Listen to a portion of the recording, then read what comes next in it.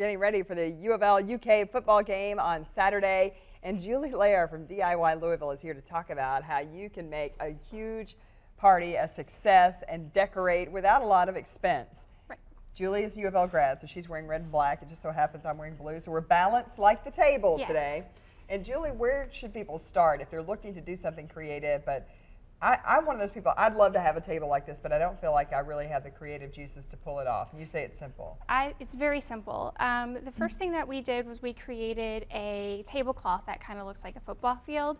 We took green felt and added tape to it to create masking tape. Yes, masking tape to create the lines to create the football field. So that's where we started, and then we started building up our football field from there. I have to say the beauty of felt for people like me is you don't have to sew it. You just cut it. You just cut it. It's ready to go. It's ready to go. Very simple. easy. All right. And so we wanted to be impartial to our teams this coming up this weekend. So we created a U of K side and a U of L side. All right. And the first thing we did was we wanted to create symmetry on both sides to keep the table really balanced and keep it visually very appealing.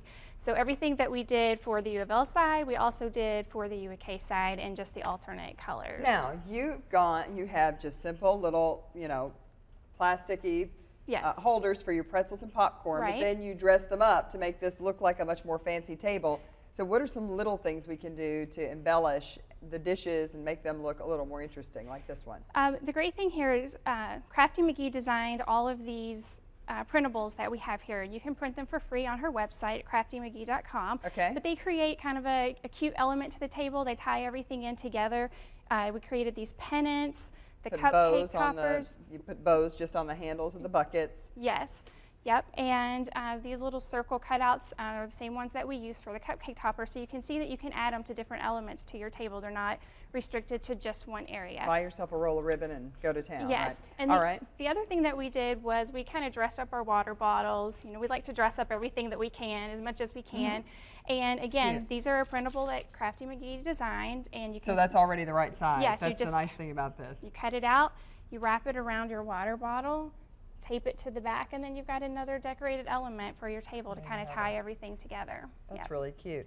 And you can add ribbon or whatever you'd like to embellish. Now, in just a little while, we're going to be back with Elizabeth McGee, Crafty McGee, and she's going to show us a little bit more about how to do the cupcakes and decorate the food a little bit more. Makes a little football cupcakes as well.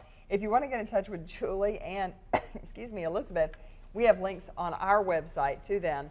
D.I.Y Louisville and Crafty McGee. They both have blogs with some really clever ideas, not only for your football tailgate or your party, but for other things that you can do through the fall season. So you can head to WDRB.com, click on the morning show page, and we'll have a link to Julie and to Elizabeth, and Elizabeth will show us some cupcakes in just a little while. Right. Thanks, Julie. Thank you.